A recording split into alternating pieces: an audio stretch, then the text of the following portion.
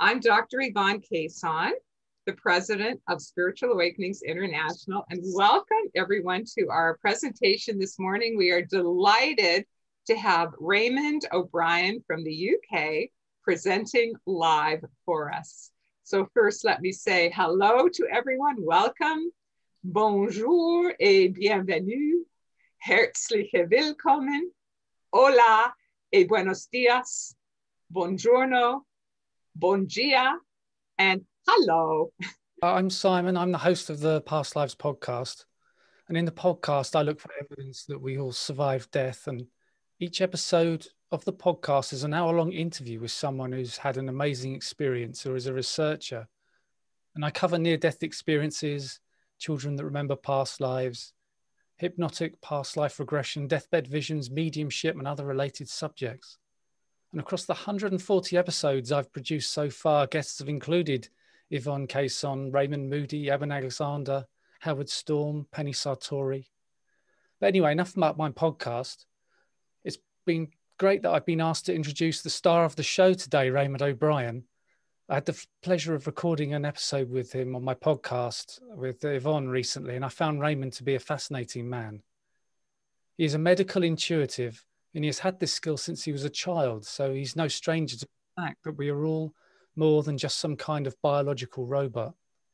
A few years ago, he had a bad evening where he needed to be resuscitated 10 times due to cardiac arrests. And this led to multiple near-death experiences, which for him were very powerful and certainly spiritually transformative. Raymond is a member of the British Association of Counsellors and Psychotherapists, and uses his unique knowledge and experience to help people who are trying to process the psychological effects of spiritually transformative experiences and NDEs. Raymond has spoken at the prestigious Royal London Teaching Hospital on the subject of the psychological effects of surviving a cardiac arrest, and has been published by Johns Hopkins University on the subject of near death and the lack of care and understanding in this medical world. And perhaps the only thing that overshadows Ray's incredible work is his impressive haircut. So now I'm going to hand it over to Ray. Oh, first off, thank you, Yvonne, Robert, Simon, and Linda, who's not here. Thanks, guys. Thank you so much. And everyone out there who's taken the time to register and just to come and sit. Much love from me to you, and I really hope you enjoy the next couple of hours. Don't forget your questions.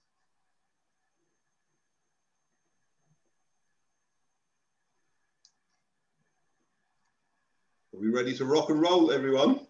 Yes. Excellent. Right.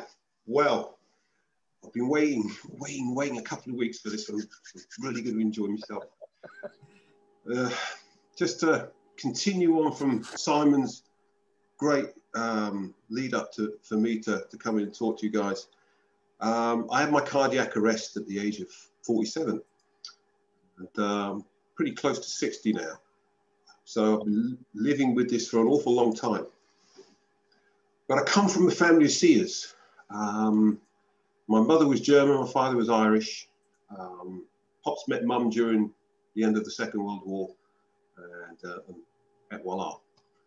Granny on my mother's side, which is where the seeing came from. She lived in a small village in northern Germany called Neumünster. And, if the doctor couldn't help you, you were sent to Granny's. And if Granny couldn't help you, well then your life was in the hands of God himself. So I remember probably 4 or 5 years old, Pops was stationed in Germany. And in Germany, it's a big thing after Sunday dinner to go out and walk around the ornamental gardens. And I was out walking with mum. We stopped next to an old lady. She had a great big black rimmed hat and a black veil. She wore black gloves. She had a stoop and a cane. And I stood to my mother's right. Omar stood to mum's left. And they started arguing. And the argument finished and we walked off. And I remember looking up to mum and asking what was the argument about. She said, Omar had said it was time for you to go with her to start your teaching. She said, but I told Omar, no, that's not what was going to happen. I said that I was going to teach you. So this is kind of what happened. Now, my mum struggled because obviously Pops was in the army and he was away a lot. He went around the world.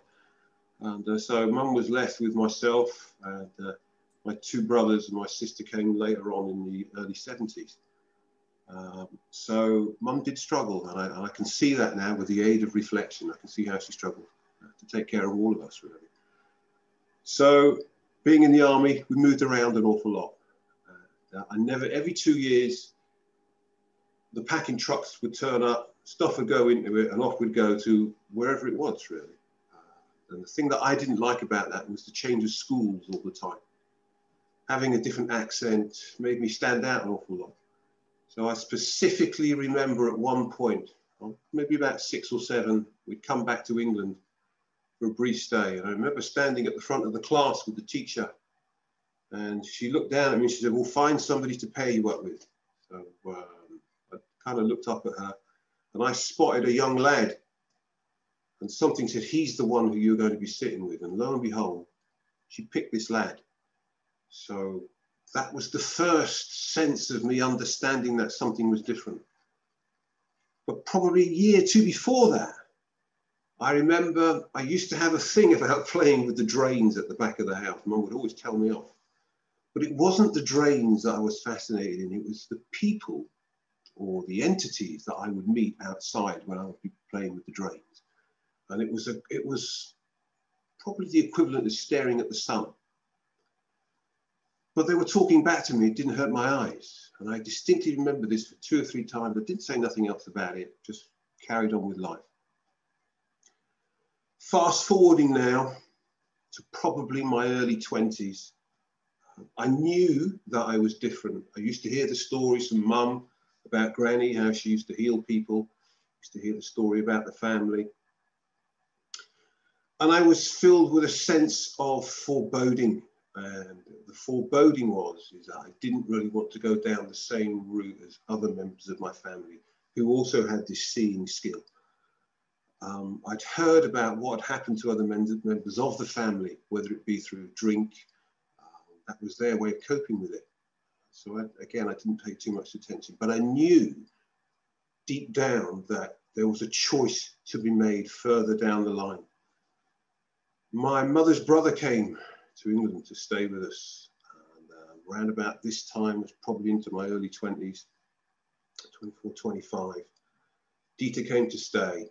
And my middle brother had a pretty bad motorcycle accident and hurt his neck. He was in an awful lot of pain.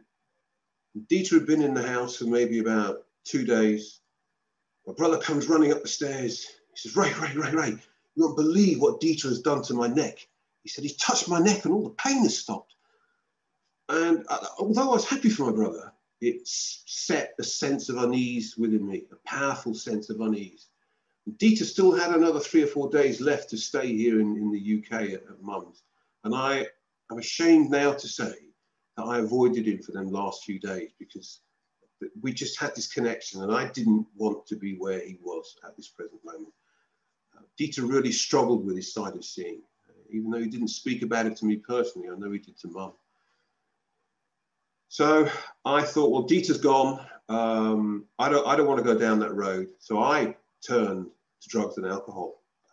It was a sense of just running away, not really facing what I knew that I needed to face. So I ended up working in central London.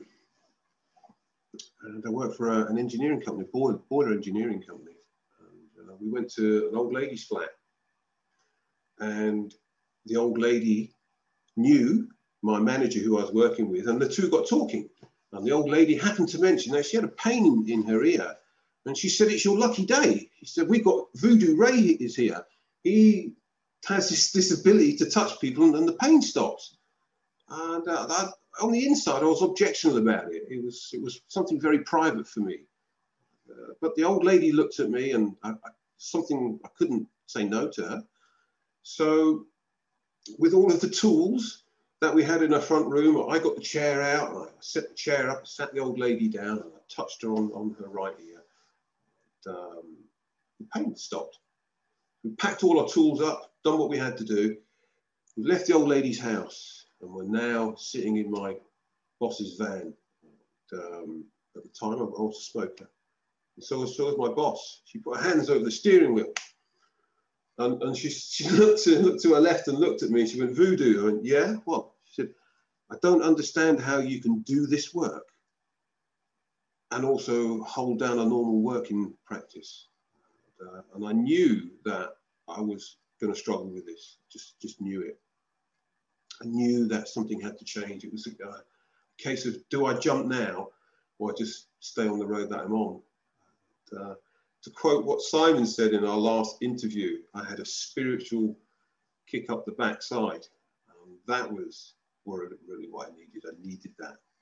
And that spiritual kick up the backside came with my near deaths. But on the run up to this near death, I was actually told that I was going to die. And I was on a job, and the guy was a bit of a keep fit freak. And I was asking him about exercising, and it was for chest exercises, funnily enough. So I was doing chest exercises, did it for about 2 or 3 days, had to go back to the guy's house to finish off some work. And while I'm there, I said to him, those exercises you gave me, I said, they really hurt my chest. He said, did you warm up? I went, no. He pointed his finger at me. So this was sort of Tuesday, Wednesday, I'm driving home, and the voice with a capital V said to me, you're going to die. Now, before the voice had spoken to me, I'd had experience of it. I remember going to work probably a couple of months before the event, and had noticed the police were pulling over cars and just asking for details. And I remember thinking to myself, God, Ray, imagine if you ran a child over. And I don't know why I thought that. But at the end of the day, I'm driving home, I've turned into my street, and it was summertime. And that very thought came into my mind about, what if you ran a child over? So I deliberately dropped my speed down. I dropped it down to almost between 5 and 10 miles an hour. And out of the left-hand side, I'd seen 2 children, and a child no more than 4 or 5 ran out into the middle of the road. I hit her. She came up the left-hand side of the bonnet, came up the window jamb, and was shot onto the side of the pavement. Got out of my van, called the police. She was okay. She had the slightest of cuts on her arm. And I remember the policeman saying to me, he said, if you hadn't been going any faster, you probably would have killed her. And I said, well, I told him the story, and he's looking at me as if like, huh? I said, so this is why I've dropped the speed. So that was the first poignant sort of, you need to listen, right? So there I am, a month or so later, I'm driving home, and the voice tells me that you're going to die, Raymond. I get home. First thing I do, I'm disturbed by this voice. I ring my mum.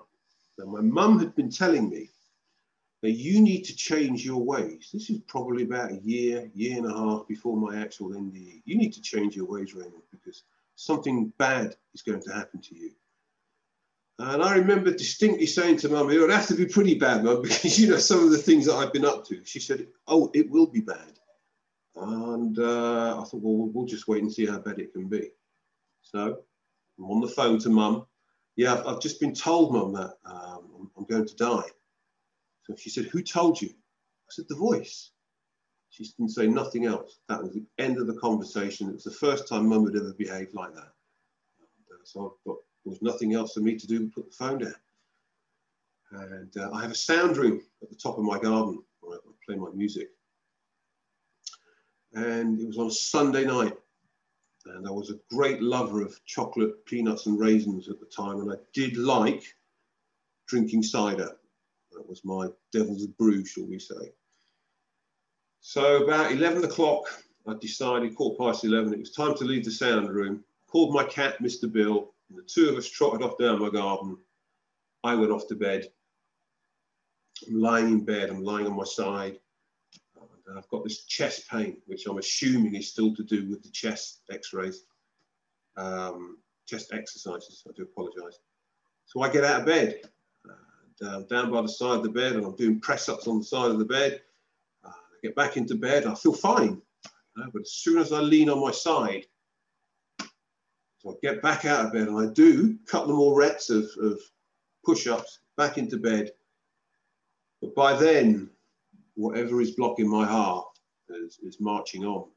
And I remember distinctly sitting on the side of the bed, saying to myself, "You're in trouble, Ray. You are really in trouble." I just couldn't breathe. I managed to hit the light. I walked down the stairs, and every night Mr. B would curl himself up in the corner of my sofa. And as I hit the light on, I remember I know he's got a furry face, but it was just the way he looked at me. Bill had been with me for over 20 years. I looked at him, and I could hear him inside my head. I could hear him almost say, "You look really bad." And I replied back to him, "Yeah, I know, Bill, I feel really crook." So I decided that I'll call for an ambulance. Things rapidly got serious, and I had a cordless phone. I managed to hit 2 9s, boom, standing up at the time. The next thing, I blacked out. What brought me round was Mr. B. Before this event of me collapsing on the floor, I saved Mr. B's life. He was attacked by a dog, and I beat the dog off. Bill survived, and I remember saying to him, "You owe me one." So there he is. I'm lying on the carpet. The cordless phone is still in my hand, but Mr. B has come along, and I felt the rasp, the roughness of his tongue on my nose, and the smell of his breath. It was like smelling salts. And I remember looking up and coming round and just putting everything together, and I hit the last 9. And I called for the ambulance. And it was quite late at night now. It's about 11:45. I lay on the settee sat on the settee with Bill, still on the phone to the operator. She told me to leave the door open. She said, "We've called for the ambulance, stay where you are." So I did. And because it was quite late at night, I could hear the ambulance off in the distance, which I found really surreal, to be quite honest with you. As I waited, slowly and more slowly, I started to lose oxygen. And I became one with Bill, became one with everything. And I do believe that was one of the most things that I do remember. And as I'm sitting there thinking, am I going to make this? Am I going to survive? Am I going to make this? The door opened, the front door opened. And in walked these 2 angels, these 2 paramedics in the green uniforms. And one of the ladies was called Rebecca. And she walked over to me. And she asked me what my symptoms were. I told her what they were. And we shuffled out of my front door. Felt like from a guy who was pretty fit, even though I did drink, I always used to exercise. So the difference between being pretty fit and shuffling out the door like a 90-year-old was really poignant to me. It really drove home to me of the seriousness of the situation that I was in. So we walked in the back of the ambulance, and they put me onto the gurney. I'm laying on the gurney, and I'm watching the guys move around and do what they have to do. And Rebecca turned her back on me. And for some reason, or maybe this is my character, I remember putting my chin to my right shoulder, and something in my head said, "If ever there's a time to check out, Raymond, now's the time." So the next thing I remember, guys, is I'm on the other side. Bang. And this tiny naked soul who is aware that we're now out of body. We know that. Because I'm naked and sexless, I've looked down at my feet. And I remember, in typical Ray style, if I make this, I'm not coming back without not filling my boots with information. So I started to experiment. I started scrunching my toes on the grass. And the grass was just not like the grass that we have here.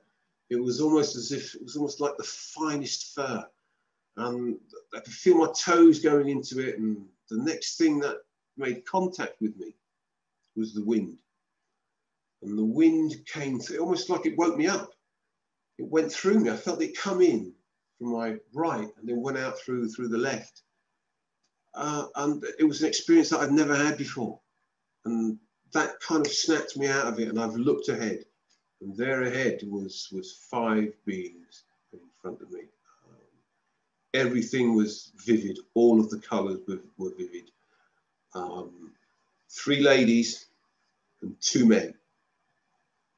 This lady, she looked back to me and she smiled. And she didn't say anything else. And I thought, well, what happens now? And I distinctly remember saying to myself, I wonder where you go, Ray, to get your wings. And the next thing, the second lady turned her head And she's now looking. And then a third lady looked. And I'm standing there, well, something's going to happen. And I've heard the first lady say to a guy who looked like Santa Claus, white hair, beard, tanned book. There was a younger guy who was standing on his right. And I've heard one of the women say to the younger guy, Raymond's here. And I thought, thank God I've been recognized. And they just looked back. And the next thing I know is that somehow I've teleported to the side of Santa Claus. And with this tanned book he'd had in his hand, I heard him say he shouldn't be here. And he did that. And with that, I'm now back into the ambulance. And I'm thinking, this is still a dream. But I've looked up and I'm shocked to see Rebecca looking down at me. And the first thing that I said to her was, I'm really sorry about that. I said, but I come from a family of seers and I was just on the other side there. She said, do you go on the other side a lot, Ray? I said, yeah, I do. And, she said, well, we're still in the, I said, if you park up, I'll make you a cup of tea and I'll tell you all about it. She went, no, we're still outside your house, Ray. You died. Your eyes were in the back of your head. She said, we can't move until we've had to resuscitate you. And I remember looking down and I had my first symptoms of a heart attack when I was on a little tiny Cook Island in Rarotonga.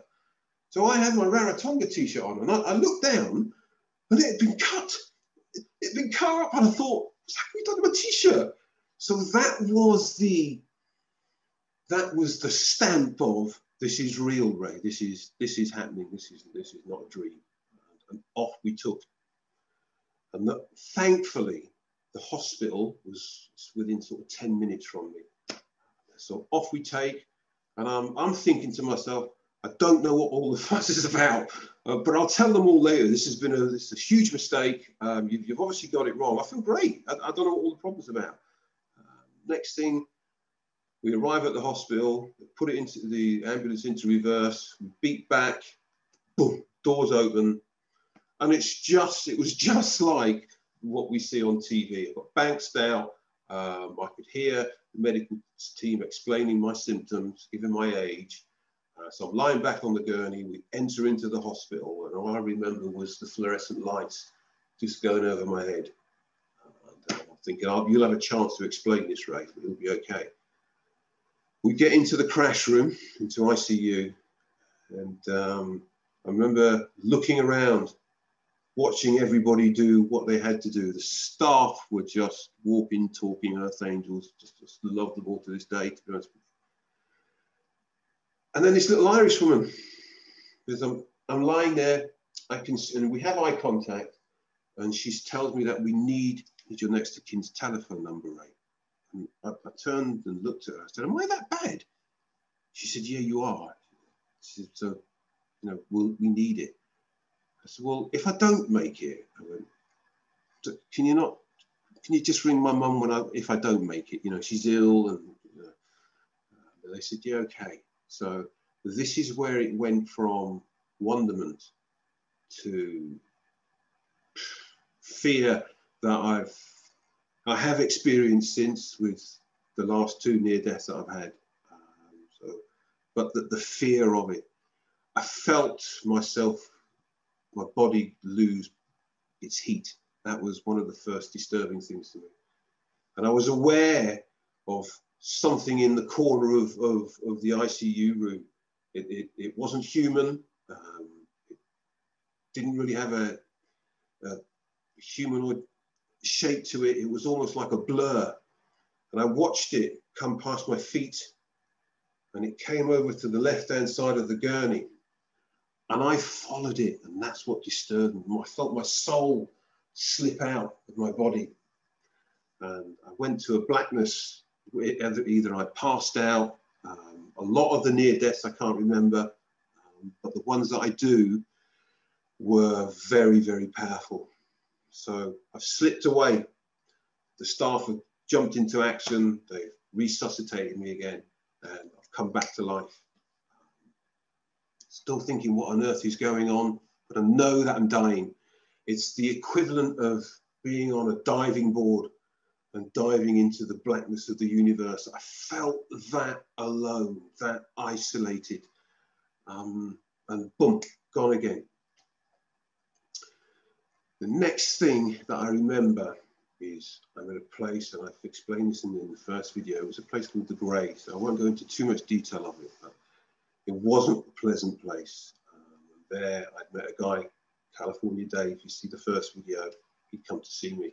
So we had this discussion. I was brought round by the staff. My nose was now on the ceiling tiles of the ICU, and this most peculiar feeling of falling backwards kind of splashed back into my body. And I'm now looking at the staff, thinking, what else are they going to do to me? And I'm very, very weak at this point. And my soul has left my body. It's decided, we're out of here. And I distinctly remember myself as a soul sitting on my forehead, and I could feel my cold, clammy forehead under my soul's feet. And I watched the staff do everything that they were doing. And to my left was a guy called Barry. And we must have been quite late into the evening by this time, because he said to the rest of the staff, if this doesn't bring him back, nothing will bring him back. And I remember as my soul, I looked at him, and I remember saying, he doesn't know that this is going to hurt me. And he's hit me with this defibrillator, and I've come crashing back into my body. I've bolted upright at a 90-degree angle, just like one of those Hammer House horror films. And I pointed my finger at the staff. I watched them recoil. And I remember saying to them, well, I hope they forgive me. I said, I effing well needed that. And I pointed the finger at them, and I crashed back, just crashed back into my body. And then I knew instinctively that it was over. And I looked at the clock, and the clock was getting on for about 20 past 1 now. And bearing in mind that I died dead on 12 in the back of the ambulance, which kind of blew Rebecca's mind. She remember her flicking the clock. I said, you died at 12 o'clock. The clock went to 0. And I'm thinking, oh, okay. So I got wheeled onto a shared unit, and it was quite late at night by this time. As I said, getting off about 1:45 when they finally got me onto a ward. And for some reason, I don't know why, but I shall find out, is that for people who do suffer heart troubles, sometimes the night is the worst time for them because the blood pressure drops. And I started seeing these people being wheeled in, and they were like ships of the night. They got put into their bed. I was on morphine by this time. My teeth were cracked, and I had a couple of cracked ribs. So I still wasn't too sure. So morning came, and I remember lying in my bed, and who should turn up? First 2 people to visit me was Rebecca, and she came with another female paramedic. And I watched them come in, and what caught my attention was Rebecca went, there he is. There's the guy I was telling you about. And she said, I'm glad you've made it. She said, we didn't think you'd make it. I said, yeah. She went, do you know how lucky you are to be here? And I genuinely didn't. She said, normally, Ray, we're coming to pick the body up. We're not coming to revive somebody with a cardiac arrest. That just doesn't normally happen. She said, so we're even blown away of how situations have come about that, you know, we've managed to save you. I'm still sort of staring at them thinking, this is just madness. So they left, and then Barry came in. And Barry was one who really enlightened me of what happened that night. One of the first things he said to me, he said, you are really bizarre.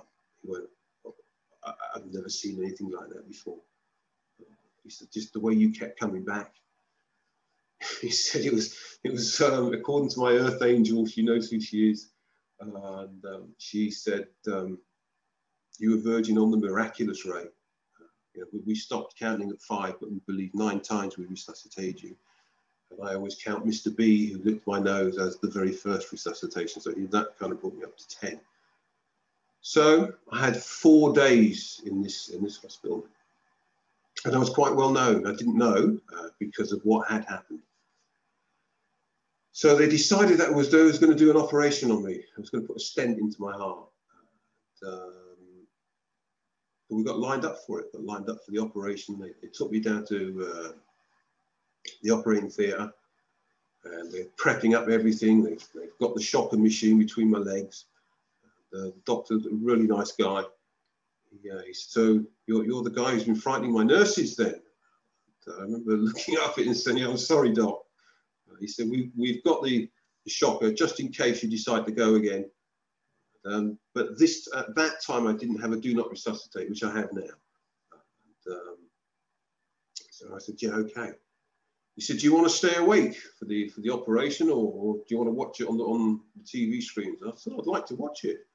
So he's asking me questions. What was it like? What was it like to be resuscitated? He said, I've been told that you said that you're a seer." I said, yeah, I am. He asked me about what do I see. So I explained it to him. I said, Granny ran in the family. So we're still in the operating theatre. He hasn't started work yet. And he said, "Do you see anything wrong with me?" I said, what here?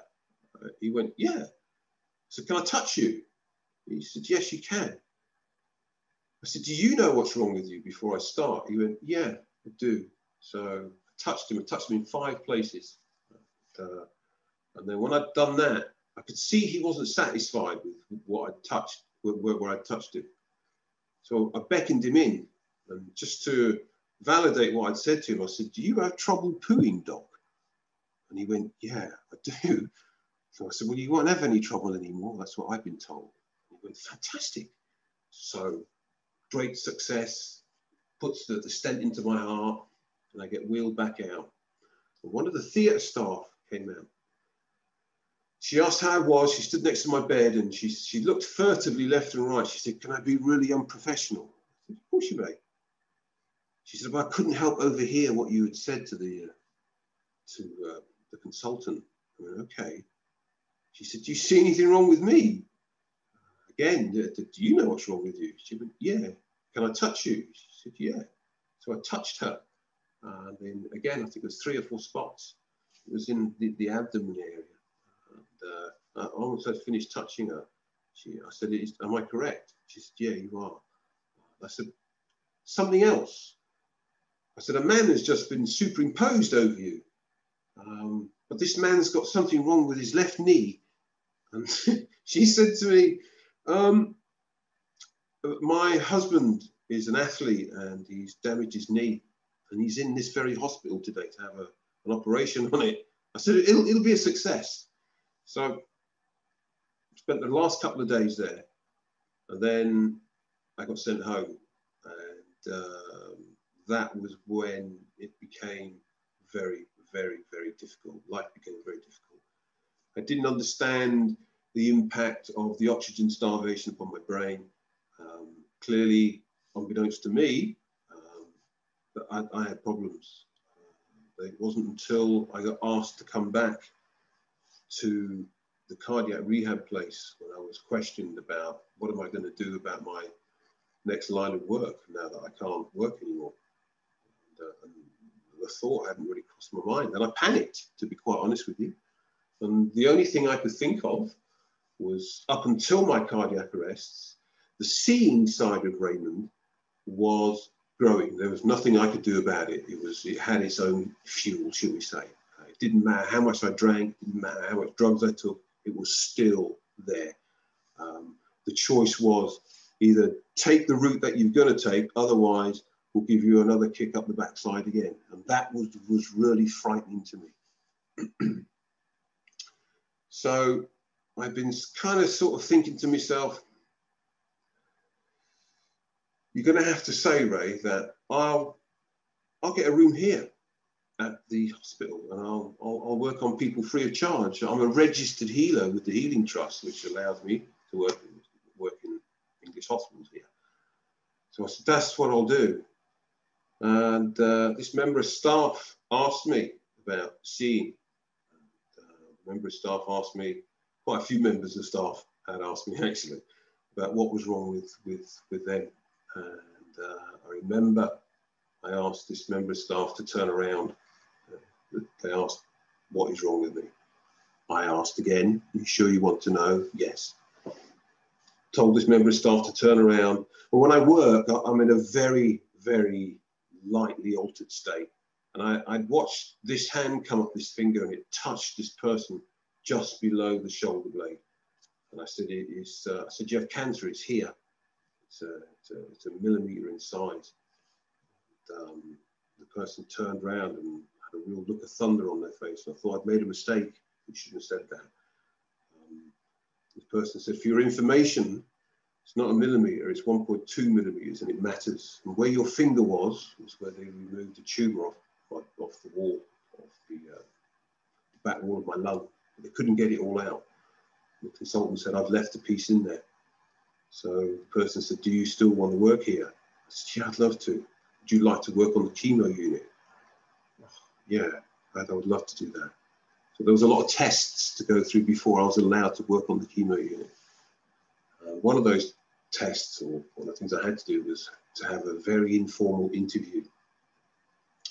And I was really nervous about this because I don't normally like to be tested on the spot. Do you see this? Do you see that? It's unusual for me to do that, you know, because none of us get everything right. So it worried me, you know. And I know what people are like. I'm a skeptic. Geez, that was my biggest skeptic. You couldn't have topped me. You know, it didn't matter what you said. I was my biggest skeptic. I still didn't believe what I was doing, even though people were coming up to me. You know, animals. You'd seen this. You'd seen that. And it's like, yeah. So I go for an interview, an informal interview, and it's the staff of the unit that I was working on. And they said, we're just waiting for somebody at the moment, so we won't start just yet. And this member of staff had come in. She said, oh, I've heard all about you and it's great. She said, you know, it's wonderful for you to be here. You're going to do some great work with the patients. She said, we're actually just thinking about you, just having you here just to work on us. And she said, do you see anything wrong with me? And fortunately enough, there was something wrong with this person. This person had an inflamed left ovary, which I had been told. So I'm at one end of the room and this person's at the other end of the room. And when the person asked what was wrong, again, I said, what here? She said, yeah, these are all my friends. So I said, yeah, you have. Told them what was wrong with the inflamed left ovary. And to my relief and to my great surprise, the woman turned around and said, I've just come from the fertility clinic centre, and that's exactly what they told me. She said, well, I have a baby. Well, you'll have a boy. And she did have a boy. So that was the green light to work on the chemo unit. But before you were allowed in, you had to take a test, like a TB test. So I had spent some time in India and didn't know that I'd contracted TB. I thought it was a bad cough. I thought it was to do with some bad weed that I smoked many moons ago that had some mold on it. And so when I've had this test, they did it to my arm and they turned around and said, if a lump turns up within 24 hours, we know that you've had TB. Well, within probably 3 or 4 hours, it was like there was a tennis ball underneath my forearm. And so I knew that something wasn't right. We got back in, they got my results out. They said, you either were a carrier or you have had TB. Went for an X-ray, a bit of a shadowing on the lung because of the TB. But otherwise, they said your immune system is phenomenal. I thought, fabulous. So spent time on the chemo unit, did some incredible things on the chemo unit. I actually learned that the soul leaves the body when it's heavily medicated.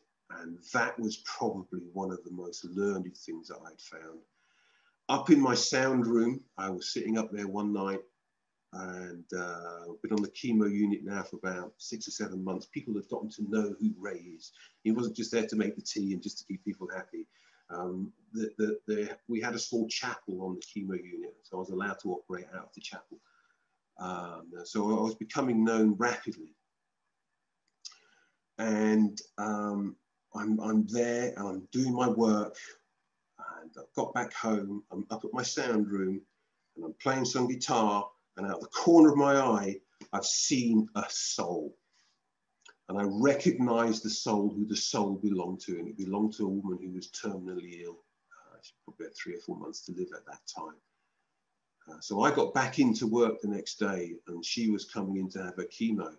And I pulled her aside. I said, "Were you really bad last night?" She said, "Oh, Ray, I was so bad." She said, "I was maxed out on the Oromorph, and I couldn't take anymore, and the pain was still there." She said, "Ray, I was crawling around on all fours with the pain I'd had." She said, "Why do you ask?" I said, "Was this at 9:30 at night?" She went, "Yeah, it was, about that time." So that's the time your soul came to see me. She looked as if I was a madman. She said, "What did you do with my soul?" I said, "I took your soul back to you." I said, "So what I want to do, just to make sure that I'm not losing my mind," I said, can we apply some sort of methodology to this, some sort of research?" I said, "When you're out of control of your pain, can you write it down? And if you come to visit me, I'll do the same. And then we can compare, and it would say to me that I'm not losing my mind with you." She said, "I'd love to do that."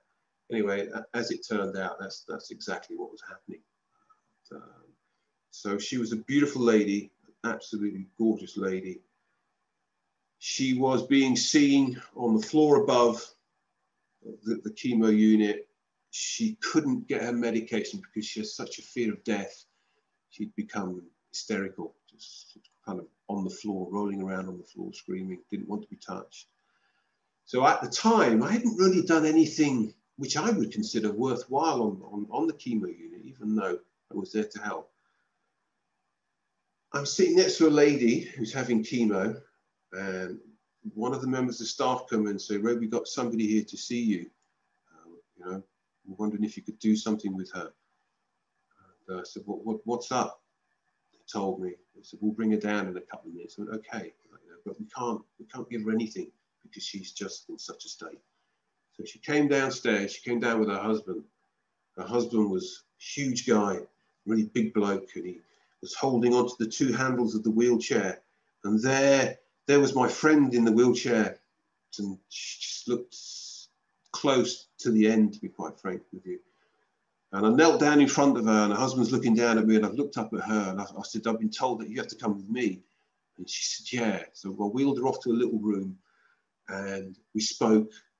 We spoke about the work that I do. She spoke about my disbelief of the work that I do. She reassured me that you don't think you'd be sitting in this room alone with me if they didn't believe in what you did. And it was a wonderful thing. And at that moment, as I'm kind of thinking, she'd fallen asleep. And the woman who I'd seen with the ovaries came in. And she was so shocked. The nurse was so shocked that as she spoke, she woke up my friend, and my friend woke up, and she said, "I'm really sorry, Ray, for falling asleep." She said, "It must have been the morphine that they gave me." And I looked up at the nurse, and the nurse just sort of looked down at me and said, "We haven't given her any morphine, Ray." And I was overjoyed. Just to talk about this to you now, I can feel myself being really emotional about it, because she was the catalyst, the lady that pushed me over the edge to, "This is what you're back here to do." And there was so many stories like this. I'd learned so much about the soul, how the soul is within the body.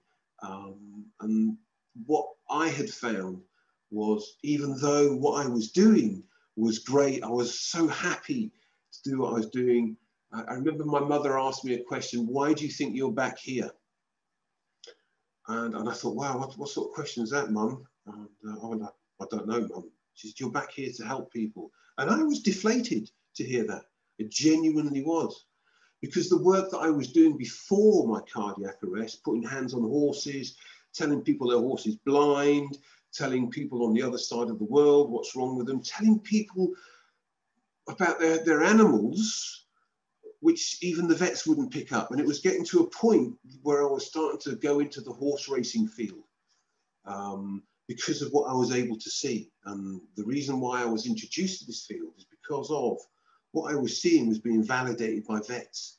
And that was a wonderful thing, but you can't forget about the impact that it has upon the seer and me. It's, who do I turn to and ask about this?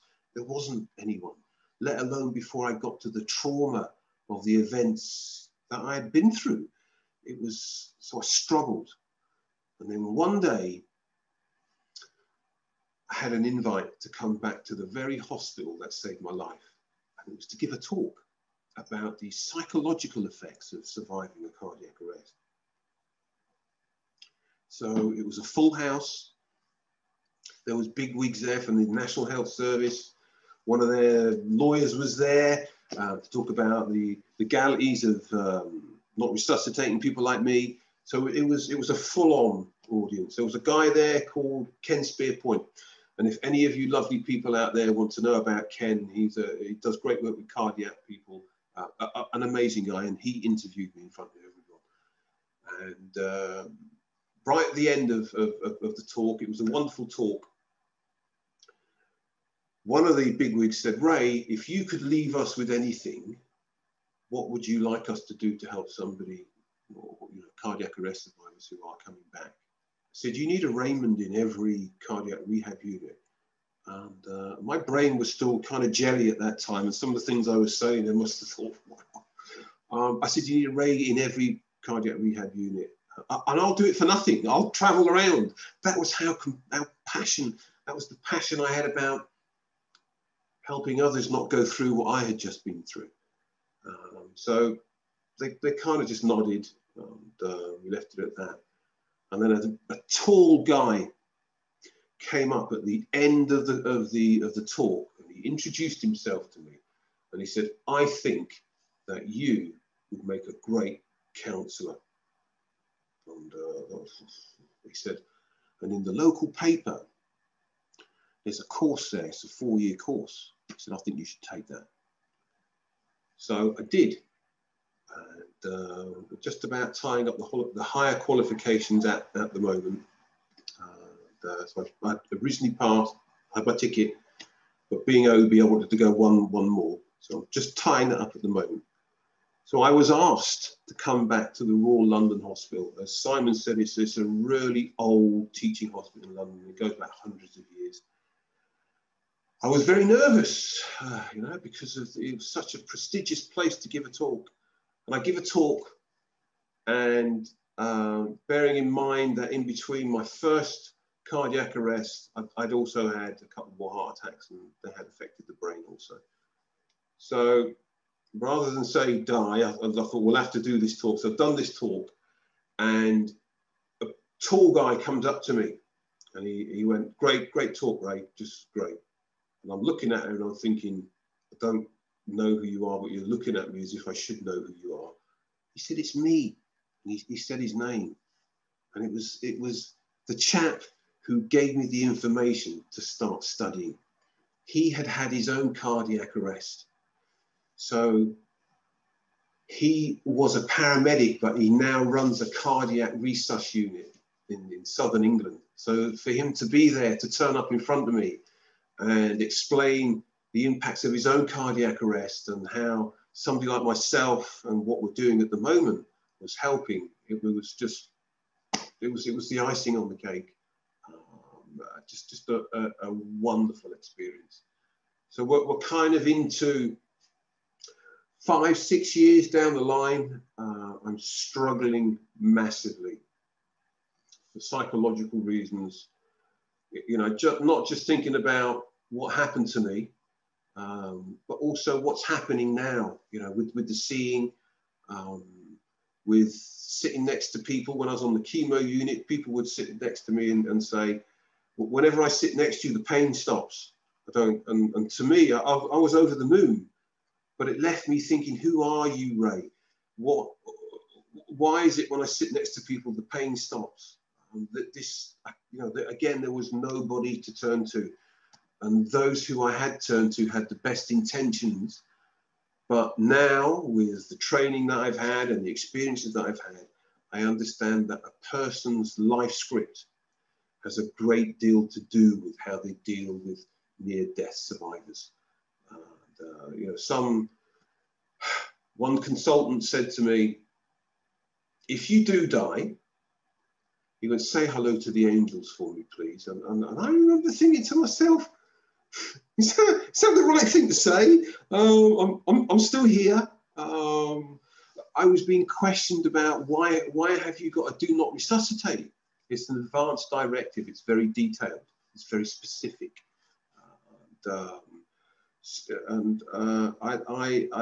said it's difficult for you to understand, because when you've experienced heaven, why do I want to stay here? So for me to stay here is a struggle every single day, because I have something to compare. And for the first time this year, the penny finally dropped with me, was why so many people's cardiac arrest survivors are committing suicide. Because they're clearly seeing things that hadn't impacted me. And it's been this year probably where I've struggled the most to stay here. I mentioned it in the first video. My heart stopped again in 2019 in St Thomas's Hospital, right opposite the Houses of Parliament. And beautiful, there really are cardiac specialists there. But being a seer, I knew something was going to go wrong, and I turned up on my motorcycle because it was in the centre of London. Because of my PTSD, I don't like crowds. So, you know, so the bike, crash helmet, black visor, anonymity. Nobody knows who I am, what my past is. I've turned up at this place, gone up to the 8th floor, sat there, gone into the machine. It's a noisy machine. I was in there for almost an hour. But before they put me in there, they said they was going to inject me with some sort of amphetamine to speed the heart up.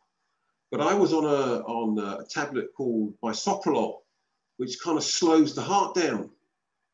It regulates my beat, and I have blood pressure tablets as well. So my heart is being told by the meds, this is the rate you're going at, and you know, that's the rate you're going at. So it's kind of like driving with the brakes on. And I'm inside the MRI machine thinking you've got away with this, Ray. And we were down to the last 2 or 3 minutes, and I heard them say, we're going to inject you now. Whatever they injected me with, my heart didn't like, and the heart stopped. We got wheeled back out. So the seeing, comprehending that, guys, is something which I tried to get across to other survivors. It's, you know, never, ever, ever, ever give up. It's, you know, if you've got an intention to give up, drop me a line, like, you know, speak to me, because just talking to an experiencer, whether it's a survivor, whether it's the family, who are thinking he's not the same guy who he was sort of post cardiac arrest. Why has he changed so much? Why doesn't he speak to us anymore? And if we don't tell the family start filling the gaps in. And this is where the problems arise, you know, because they don't understand. You know, I wasn't really given any information to pass on to my family about what they could expect through the traumas that I had been through. So it was very difficult for my family, very, very, very difficult. So, you know, if you guys are out there and you're watching this, you know, source me out, seek me out, you know, or check some of my videos. There's an awful lot of video, an awful lot of information in this video, as well as other videos. So don't feel so isolated. Always, always, please come back. Seek that help. You know. So it's worth. Life is worth hanging on for. You know, for moments like this, talking to. Who would have thought? You know, my work career was a gravedigger when I first started work. So I've always had this association with death. So, you know, you can have this amazing journey. To be able to do this, to help others is just everything, to be honest with you, just everything. So I can't thank you enough, guys. I genuinely can't.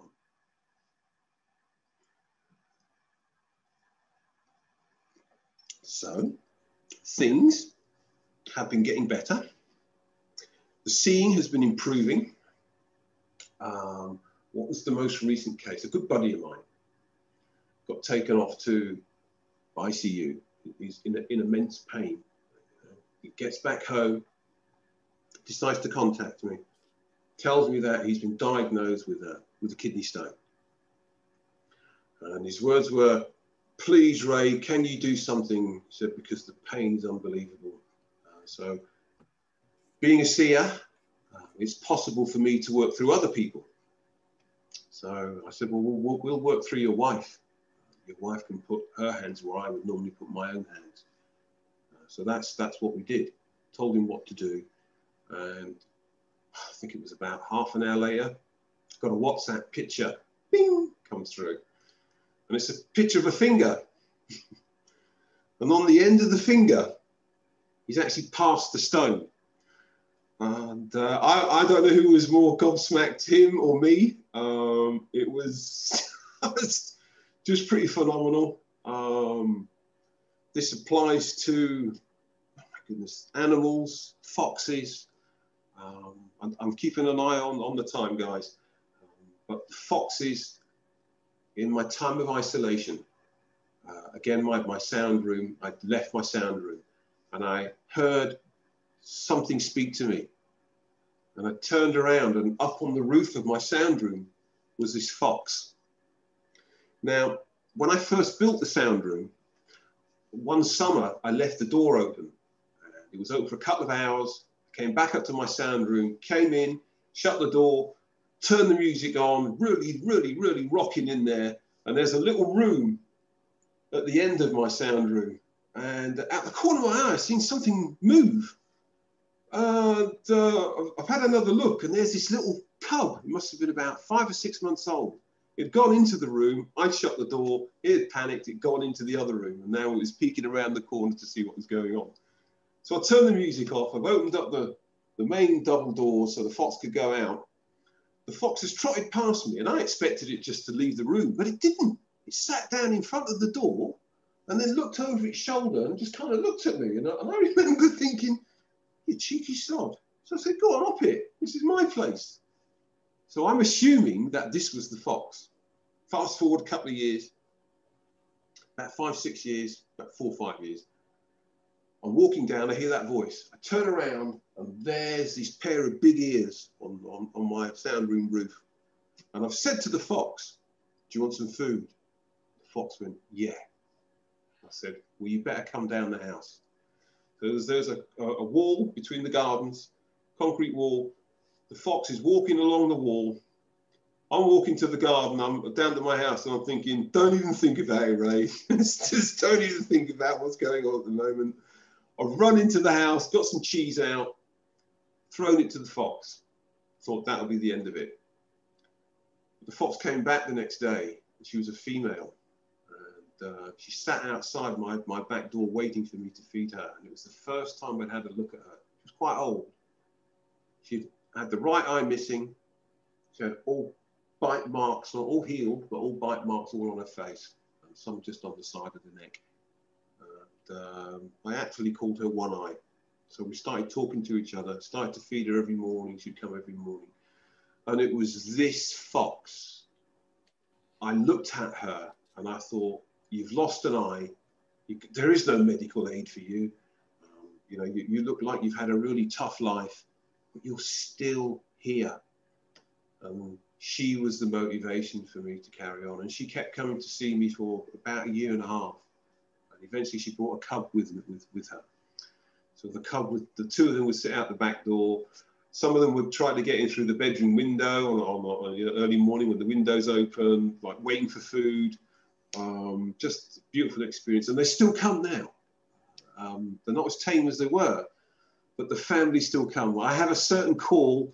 I'd seen one a couple of months back, and I'd seen it on my sound room, and I gave out the call that I used to give to One Eye.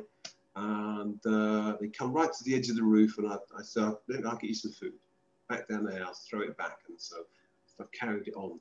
But just all sorts of calling, come out to marshes, where I found a peregrine falcon. Just got called from the house, come to the marshes. To such an extent where I remember saying, all right, I'll go. I wasn't going to go out today, but I'll go to the marshes. And I'm on the marshes, which are very close to where I am, very old marshes. And out the corner of my eye, I've seen a big eye, which was about 5 foot in diameter, and it made me look. And below the eye was this little peregrine falcon, broken wing. So I'd spoken to the bird, said, I have to pick you up. And, so I picked her up, took my t-shirt off, wrapped her up in my t-shirt, and put her into my rucksack. And I cycled home as fast as my heart would let me go. I didn't even think I was going to make it, to be honest, but we got back home. And I think there's a video kicking around somewhere of me talking to her. So it's allowing yourself to hear this. It's not a gift. I don't consider it a gift. I understand why people may think my seeing is a gift, but I don't consider it to be a gift. I used to call it a gift until a lovely friend of mine said to me one day, why do you automatically assume that you deserve a gift, Raymond? And I thought, oh my gosh, I hadn't thought about that. I thought, how many people, because I say it's a gift, is excluding. You know, some people think if they can't do this, that they're not worthy. So I say it's a skill. And that's how I've treated it, as a skill. It's a skill that I can pass on to others, which is really what I've really kind of started to do, to be honest with you. It's to teach my validated theoretical approaches, whether it be Freud, Rogers, Beck's. I tie that in with my own near-death experience. And what I've found is that it helps those who have had a near-death or who have suffered extreme trauma. It allows them to know that there's somebody here sitting in front of you who gets it, who's not going to ask you, have you sat by the hand of God? Who's not going to be overwhelmed by what they've said about, I've been on the other side, I've seen this, I've seen that. You know, this person, the one you're looking at now, will remain grounded with that. You know, there's not really a lot that you can surprise me with these days, and to apply that to helping others, I think I'm very blessed to be able to do this. So to pass these skills on is something that means an awful lot to me. How long I've got left, I don't know. I should have had a big heart op, but COVID has come along, so everything's put on hold.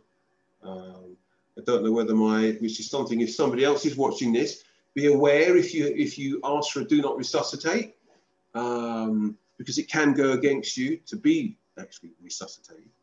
So that's something to bear in mind, or even just to have an operation, which is something that I'm learning. So, you know, the big thing for me, Raymond, is what I have seen on the other side does not compare to my life that I'm living here now. So, you know, I'd like to stay as long as I can. But if the heart says no, well, then the heart says no. And it makes me think about, I think one of the biggest things I've learned is that this is the best piece of kit that we will ever be given. This is magical, you know, let alone the soul that operates inside of us. This is everything. And I feel, but I understand why people will do everything to stay on this planet. It is our fear of death. It's bred into us. If we went to Sunday school, you know, we have, if you don't behave, you'll go to a bad place, you know, there's a reward, you know, you've been a good chap, you'll definitely go to heaven. You know, we have belief in karma, and all of this interferes with our fear of death. And COVID has been a real revelation to me. What it's shone out is people's irrational fear of death. And it's proven out by, we're shutting down the world basically because of our fear of death. And to me, we don't talk about this until either the nearing death experience touches a member of our family, or, you know, or we lose somebody. It's just really the only times that we discuss death. And to me, that's not right. We need to start talking about what people like me see.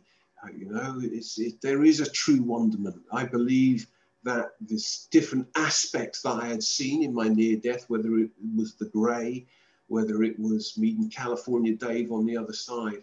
It was like a Christmas Carol. It was my way, to quote Simon again. It was a spiritual kick up the arse, and it really was. And you know, I couldn't have put that better myself. I needed this, And I'm pleased that it's happened to me. It has been a struggle. I'd be lying to say that it isn't a struggle. You know, my heart still doesn't play ball with me, you know, but you have to take as much care as you can, do what you can. Always a little further is my motto. Just when you think I can't do anymore, just go a little bit more, because it provides motivation to others. And I wish, I dearly wish that there was a Raymond out there who I could go, can I come and see you? Because this is happening, this is happening, this is happening.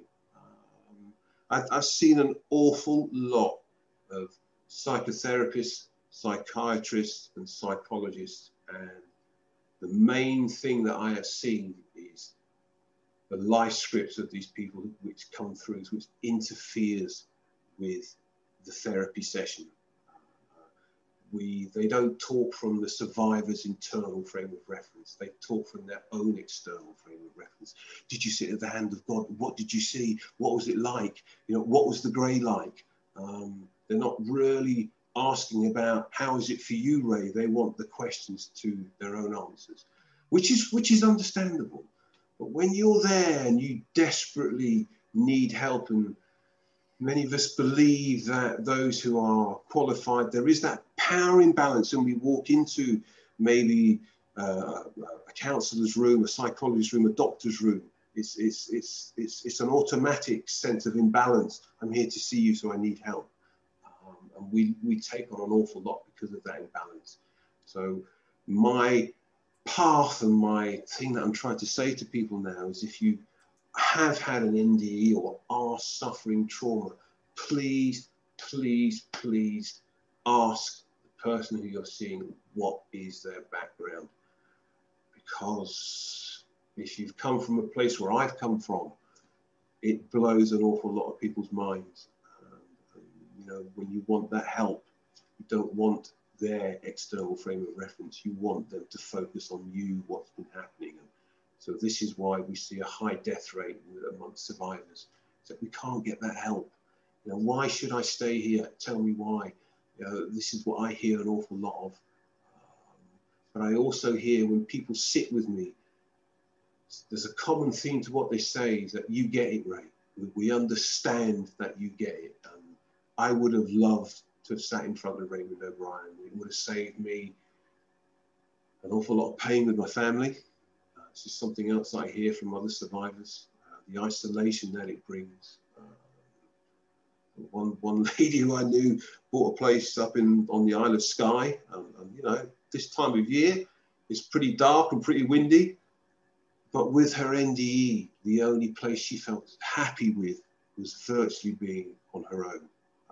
So it's hard to get the kind of help. And I think SAI, with what you guys are doing, is that I love the paradigms that you're covering. It's not specific just to near death. You've got this beautiful idea of hearing from everyone else. And I think that's the main core of what you do. And it's one of the reasons, Yvonne, of why I've come onto your show. It's like, because I can see where you're going with this. And I think it's worth to be here to help you do whatever you need to be doing. Because it does affect us. Even you, Simon, you know, and you, Robert, it's you know, without gushing or anything like that, it's huge. It's almost life-saving, and I don't say that lightly. For somewhere for us to turn, to somewhere to know that there's somewhere to turn. For those of us who've had the painful incredulity of it all. You know, I consider myself quite settled down with it now, but I still get deeply disturbed some nights about what has happened, the things that I see still. You know, I still use the seeing to plan my daily routine. I still use the seeing to pick out routes. Not listening to picking out routes has led for me to be hit by cars. That I'm just not listening. You know, so there are ways that I have acquired of teaching this method. It's you know, it's not a gift, it's a skill. And I think we all have that skill So to be able to talk about it here with you guys is just phenomenal, man. Just absolutely phenomenal. Thank you. Thank you. Thank you so much. Well, thank you, Raymond. That talk was absolutely phenomenal. There are a number of comments and a number of questions, and I'll invite everyone now, if you have a question that you'd like to invite Raymond, please go to the chat box at the bottom of the screen and ask your question. Before I start with everyone else's questions, I have one question for you, Raymond. Far away. If I may. Of course you may.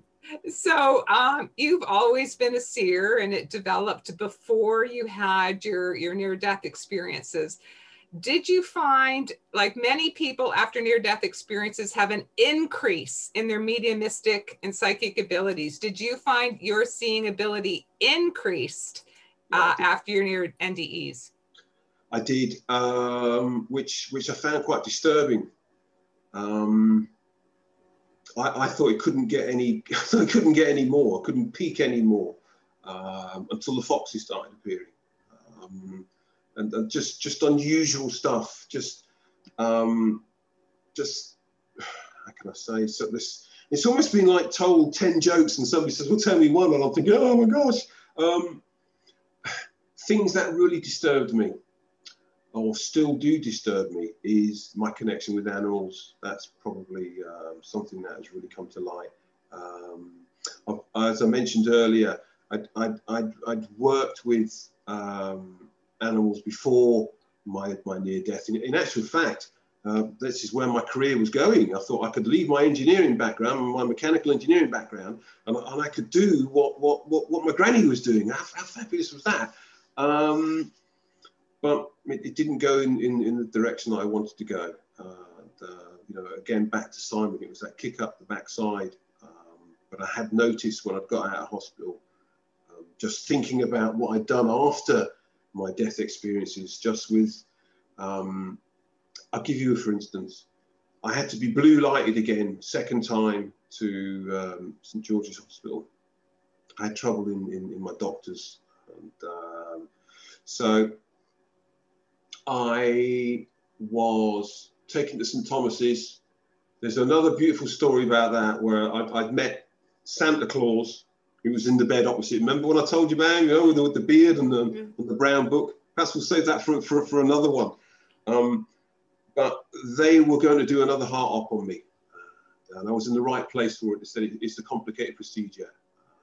I remember saying to Fred the Angel, who was in the bed opposite me, he was a D-Day veteran, and he was another seer healer who knew friends that I had, and he was the dead spit of Santa Claus from the other side. And for me to be sitting and having a bed next to him in a 4-bed unit, I spent 9 days with him, and as I said, that's another story. But one of the German nurses was fascinated that there was 2 healers on the same unit.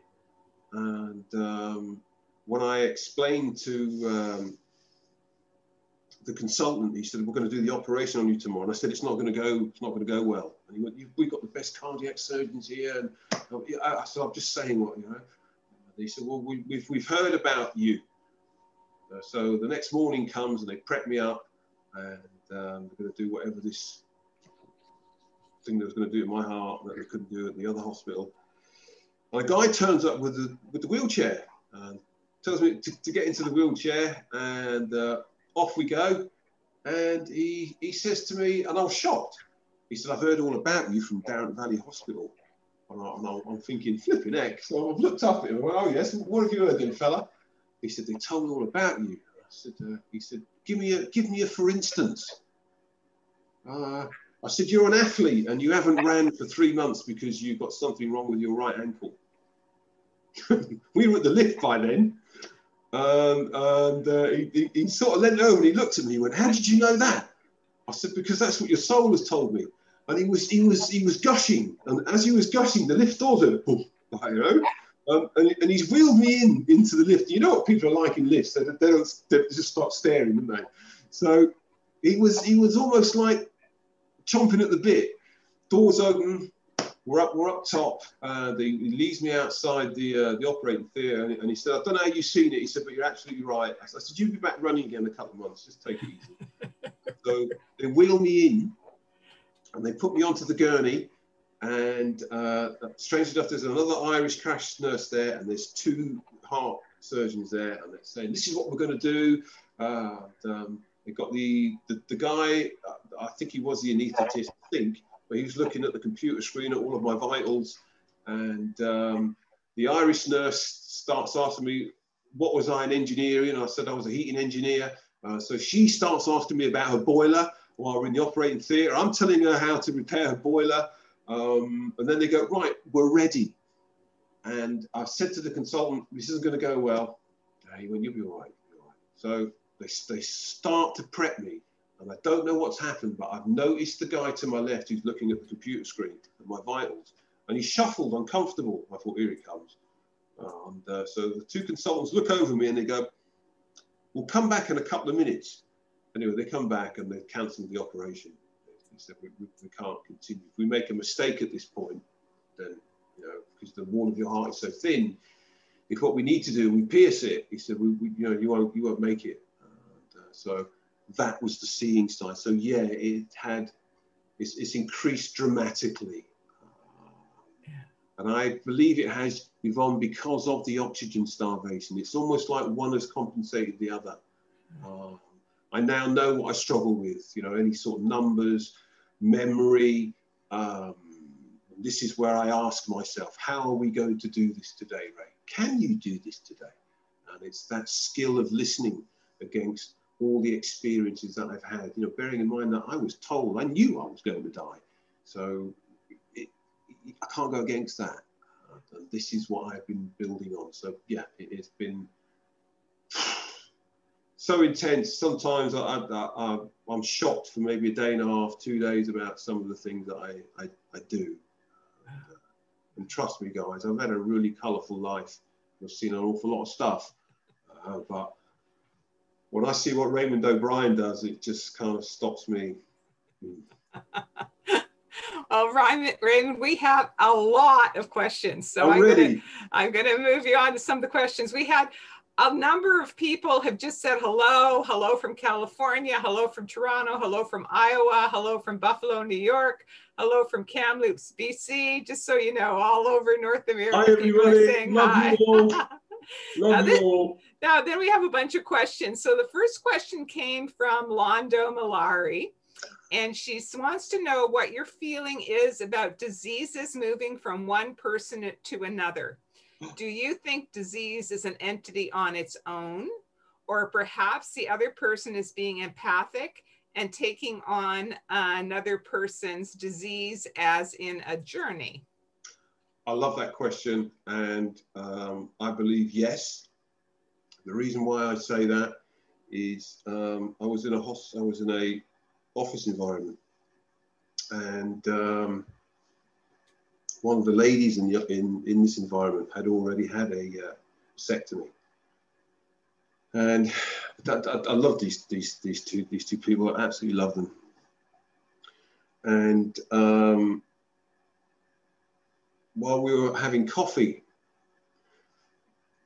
I'd seen something come out of the back of the lady who had the mastectomy, and it went into her best friend.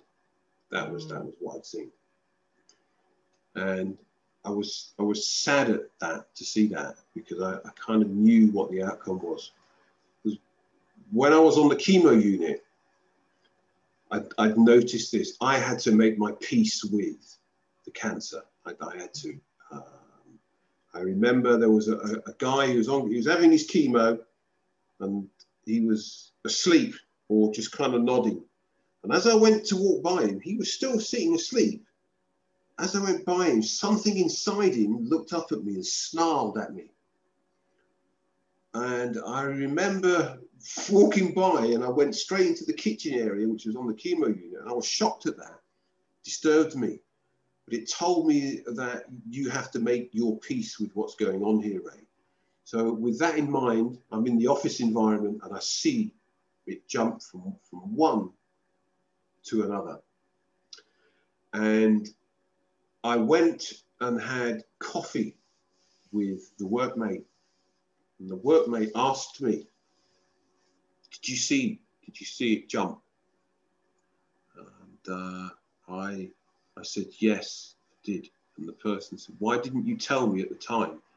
You know, she said, I knew you had seen it, because when we asked you before, you didn't say anything. You know, I couldn't, you know, I love these two. How could I, even if I got it wrong, you know? So it brings a massive responsibility. So I just thought, I kind of did this. I turned away, and I left it at that. And in answer to Londo's question, we met up. We met up in the last year, and I was waiting for the person to turn up. The person turned up in front of me, and to me, when I see somebody who has cancer, they have a certain color and a certain smell to them. It's like a mustard color, and I seem to pick it up quickly. And then it follows with a sense of smell. That's not so profound anymore, because the heart attack took my sense of smell away. So it's more sort of a visual. So I'm sitting, waiting for my friend to turn up. My friend has turned up, I've seen the color. And we've actually sat down and we spoke about this. And before I'd come clean, I did a drawing, because I hadn't seen my friend for quite a while. So I didn't know what was going on. I didn't know what the symptoms were. So being a seer and being one who needs to validate and show some people that this is what I have seen, you know, before you tell me. So that's what's happened. So I'm sitting with this beautiful person. Person questions me, did you see it, Ray? And I said, yeah, I did. You know, well, why didn't you say anything? I said, I didn't say anything because in case I was wrong, you know. And how could I burden you with that, let alone burden myself with it? So I said, so what is wrong with you? And lo and behold, that they told me what it was, where it is. And I said, hang on. And I got out my drawing, dated. You know, I said, is this where it is? And she said, that's it. That's exactly where it is. You know. Thankfully, the person didn't ask me, would that finish them off, like, you know. And it was something I still can't answer at this moment. But yes, in answer to Londo's question, I know there's going to be so many people out there go, what a load of claptrap. But I'm telling you what I have seen. Mm-hmm. And not only have I seen it, but it's been, you know, it's been backed up. People, this is why Amit Keynes, I can tell you about Amit Keynes because it's on his show. I did a show, Man Dies 10 Times, Goes to Heaven, Amit Keynes. I had a second show with him. And before I went to see him, and I know he wouldn't mind me seeing this because I've explained it on his show, I did a drawing of what was wrong with him. And I gave a time, we put a time on it. And I sat down and had a cup of tea with him before we filmed the show and produced this. And he went, you're absolutely correct. And he mentioned it on his part 2 show. So it's that validation. And I need that validation because, you know, doctors like to see results. This is how we get results. It's research methodology and you know, so I've decided that for me to move through hospitals, I'm not coming across as some sort of crackpot woo-woo guy. You know, I can validate what I've seen here. I send myself emails, you know, about what I see. You know, sometimes the symptoms won't arise for sort of 3 years. I'll see it before an MRI scan will see it. So I now record my seeds, so we can pull them back out and go to other seers who don't believe what they see. It's like, you know, you have to document what you see. You need to back it up with evidence, not just for those who disbelieve you, but for your own sanity. And this is what's brought it to me. So seeing it jump from one to another, yes, Londa, yeah. Okay, wow, we have a number of questions. We have a number of comments. So I'm going to stick to the questions now. And if we have time at the end, I'll read the comments.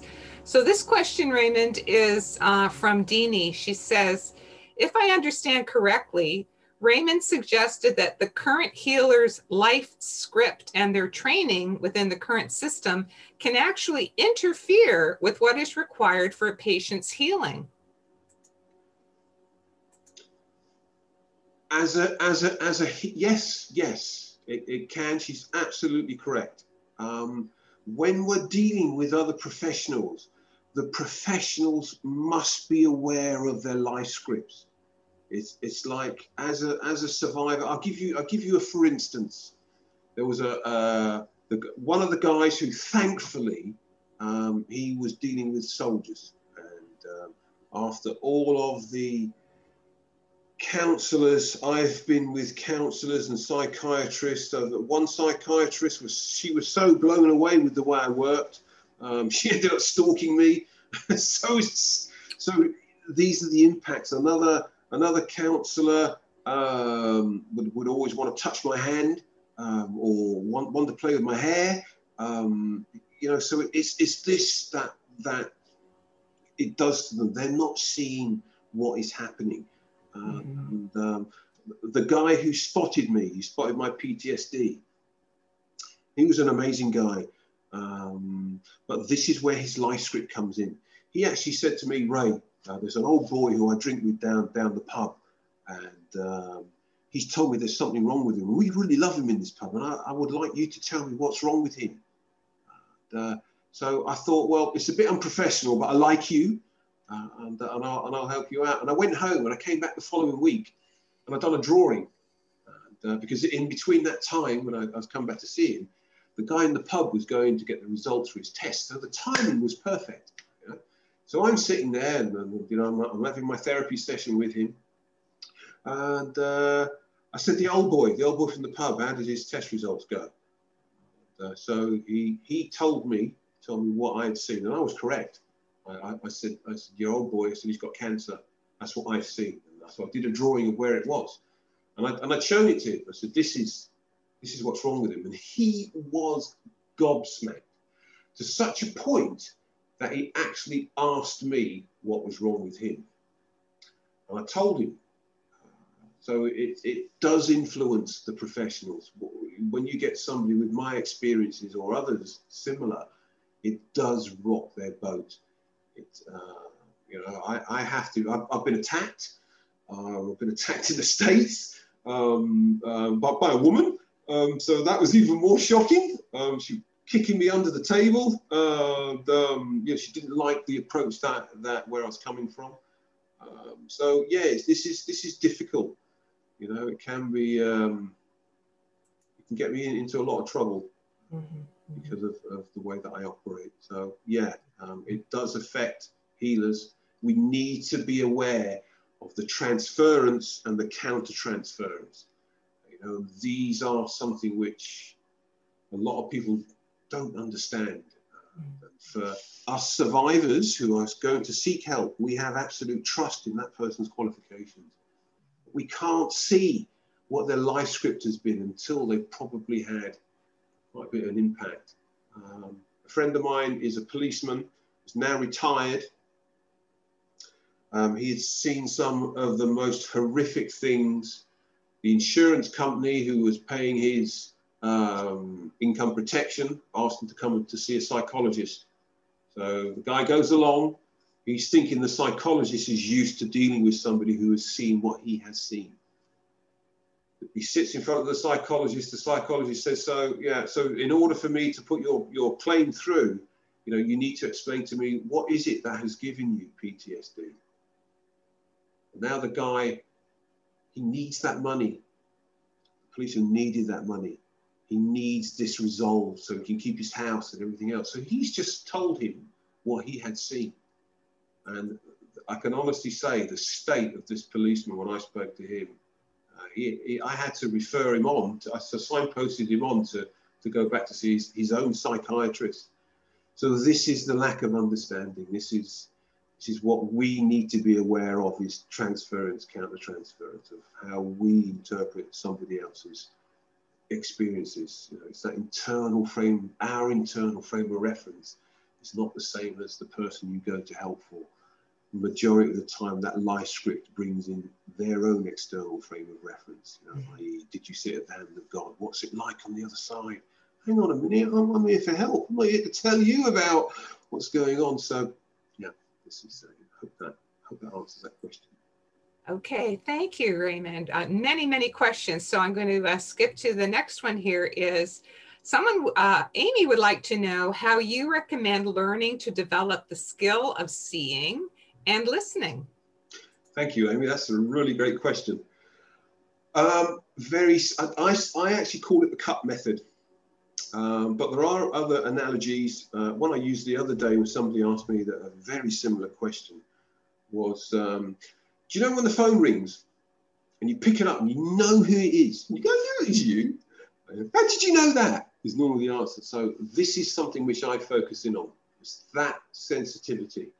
Or another one would be, I'm lying on the sofa or something, and made myself a cup of tea, haven't finished it, just put it on the side of the table there, and the little voice goes, you don't take that out, you're going to knock that over.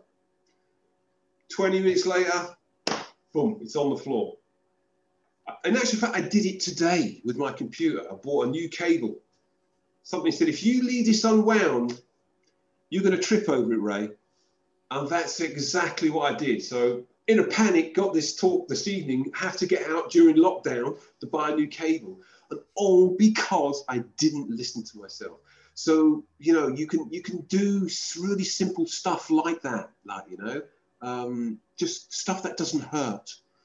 You know, and eventually it rules my day. How am I going to do this today? What am I going to do today? Now, sometimes I might feel a little bit, I don't believe in it, so I'll go against it and see what happens. So this is how I've learned that, you know, takes an awful long time, Amy. But like anything, you know, if you want to play guitar, bass, you've got to practice. And this is no different to that. You know, the reason why we will continue playing guitar, we will continue playing bass, is because we improve. And that is like anything else. You must apply that to the seeing. So in a nutshell, Amy, that's where we're coming from. Start with the simple stuff. Start with the stuff that isn't going to do you any harm. Start with that cup of water. Start to understand questioning. I knew that was going to happen. And what I say to you is how I tuned in on it. It's sensitivity. All of this is about sensitivity. It's believing yourself. And this is why I start with stuff that doesn't hurt you. It's trusting. You know, Wendy Rose Williams. It's trusting your intuition. This is what, you know, we can do this. You know, and again, this is not a gift, people. This is a skill, you know, and it applies to everything I do. So that's the brief outline, Amy. That should help you to start anyway. Thank you, Raymond. Our next question is from Sarah. And Sarah wants to ask you, does striving to live a loving life make a difference in what happens to us in the afterlife? Ooh. I'm going to be really truthful here. I do believe that it does make a difference. I can only quote my mum. She said to me one day, "You're a vicious man." And I was a vicious man, very vicious. Always wanted my pound of flesh, very explosive. And I believe that what has happened to me is some people think, oh my God, look what's happened to him. But you know, I believe in karma. Now, these days, ever since my event, my life is very boundaried. It is about walking that line. You know, not you know, I still refuse to be slapped in the face and all that sort of stuff. I'll still fight you to the last breath, but I'm not a vicious man anymore. I love who I am now. I genuinely love who I am. I appreciate this. I'm also very aware of all the harm that I've done to this beautiful body of mine. It is the ultimate this is a gift. This is a gift. So yeah, I'm a strong believer in what you do reflects on how your life may turn out on the other side. That's my belief. I'm shocked that I'm back here. I'm shocked that I've been allowed to do what I've been allowed to do. So, you know, that there obviously is an awful lot of good still left in me, and I thank God for that. That was something which had come through for me. I was not a God-fearing person. I think that didn't suit my lifestyle pre-death. But by heck, I'm a believer now. I can tell you that. As my mother would say, there is a God. And I used to think, get out of it. This is more fun being this way. Now it's just the complete reversal now. Totally changed, man. Totally changed attitude. I'm here to help. I think that kind of sums it up. Awesome response, Raymond. Thank you. We have another question from Deanie. Lots of questions still. I'm skipping. What does Raymond suggest for communities and individuals to handle the contagious COVID virus pandemic? Ooh, you might not like my answer. And the reason why you may not like it is because you need to remember that my fear of death is no more. It doesn't matter. The only fear that I have about death, COVID doesn't frighten me at all.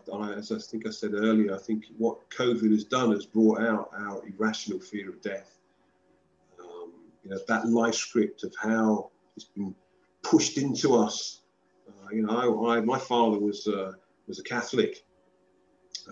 I remember we moved to Ireland, to Newry, and we were taught by nuns. And I remember seeing my two brothers they were beaten up.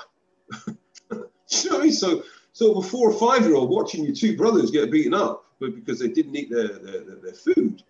Like, you know, this is the power, the corruption that's some within the Roman Catholic Church of who we had dealt with was pretty painful.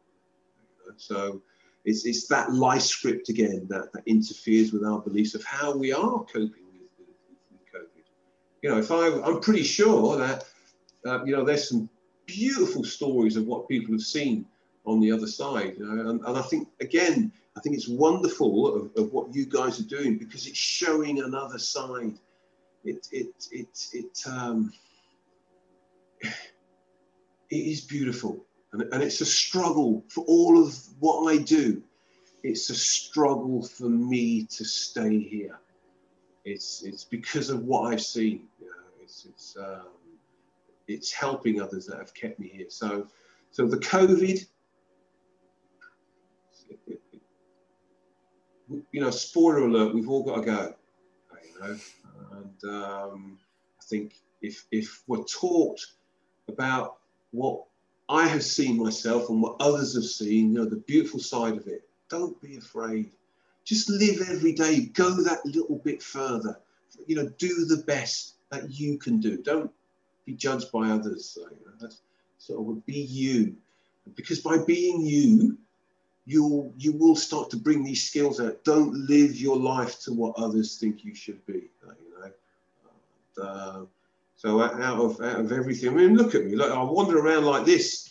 You know, constantly people are looking, but that's who I am. You know, and I refuse, as long as I don't hurt anyone, which I don't. I refuse to change in that respect. So that's be you. That's what I would say. Don't be afraid. Don't be afraid. Thank you for that, Raymond. Our next question for you is from Deanie, and her question is the soul sexless?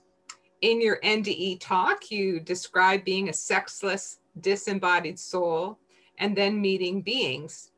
But those beings had distinct gender. Can you please elaborate and explain this? Whoa, that's a great question. I hadn't thought about that one. Woo! Jeannie, you're on fire, girl. We are sexless. That surprised me. That genuinely surprised me. when I was on the other side, looking down at my feet. And in actual fact, while I waited to be seen on the other side, just before the wind came and touched me, I remember looking down and feeling embarrassed, you know, because I was naked. There was but the relief came was when I looked down to see where certain bits of me were supposed to be. They just weren't, and that negated the I'm totally naked. I don't know whether one of the recurring dreams that I have to have when I was a kid was sitting on the bus in the underpants. I don't know whether any of you guys have had that dream, but it's that total feeling of feeling defenseless and vulnerable. That's how I felt on the other side. And I'd realized that you don't need to worry, Ray, because you ain't got your bits anymore. It's, you know, you're only sort of so high, which fitted, because I was, you know, being a logical guy, I'm thinking, well, your soul, how does it get back into your body? You know, it must be smaller. And lo and behold, yes, it is smaller. But the sexless, yeah, bang on with that. But why the others were clearly identifiable, I don't know. The only answer I can give to that was, or more insight I can give to that, was what I had found was that there was no power imbalance between the three ladies and the two men. And I think if I was really to split the hairs of it, I would say that the women were more powerful than the two men. That was what, with reflection. But why their genders are identifiable in such an obvious way, I don't know. I believe that when I turned up, the sexless soul, the power imbalance is with me.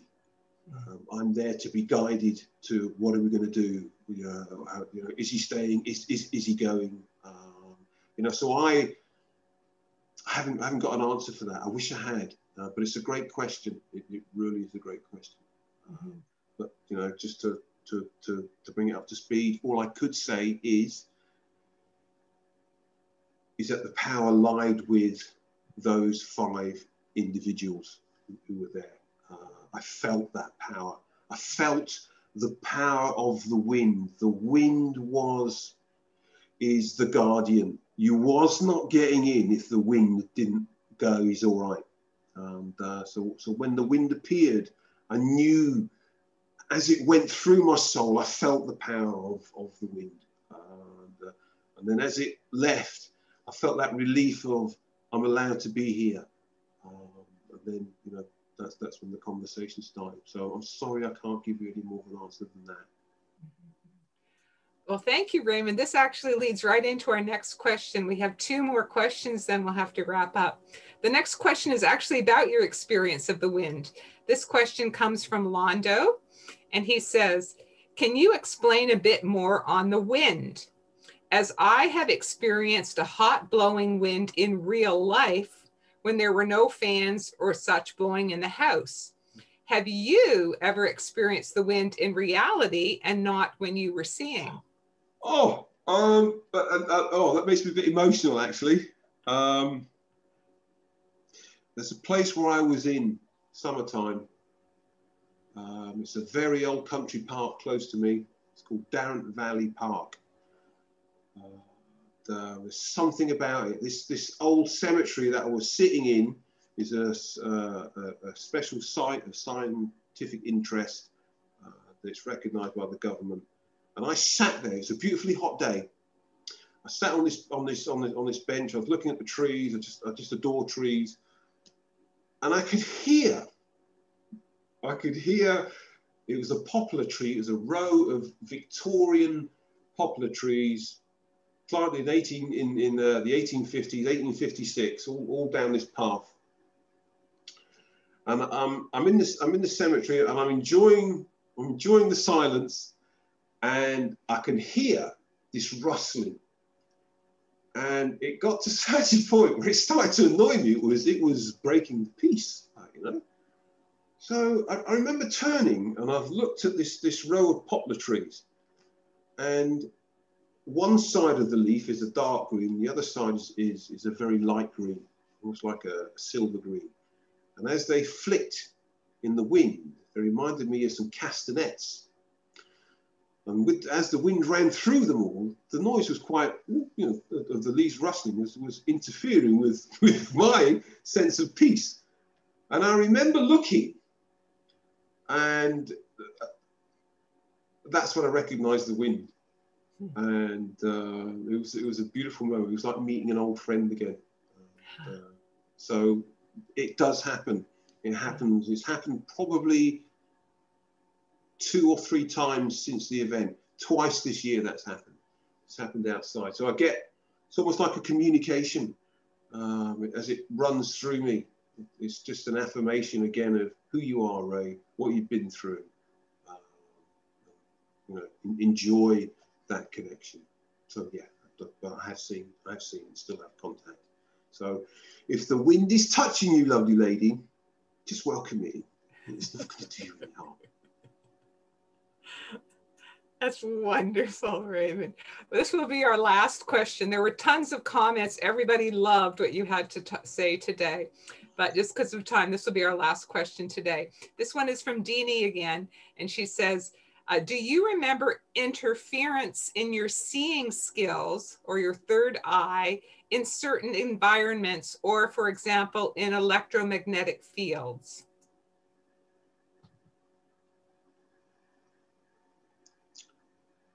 The only time I get interference, I don't get any interference from electromagnetic fields. And the reason why I say that is because my sound room is full of speakers. So whenever I turn anything on up there, the electromagnetic fields must be just pouring out. And it's a place for me where I find that it's the 3 S's, the stillness, the silence, and the solitude. It doesn't matter whether I've got a bank of equipment on. If I'm in the right frame of mind, nothing really stops me. Even distances they don't. I was asked. I have a beautiful Turkish family, and something told me you have to. My sister was out there visiting with my beautiful mother, and something said that I had to ring up. So I rang up, and there was something wrong with one of the members of the family, and I worked through my sister. I told my sister what to do, and boom, the response back was, yeah, the pain had gone. So the electromagnetic fields don't interfere. That's for me. I can't say that is for anyone else, but I've done seeing and journeying on more occasions than I can actually remember, to be honest with you, Deanie. So no, it's and if you feel it does, just have a walk out, somewhere, get outside, and practice your skills. Practice them, practice.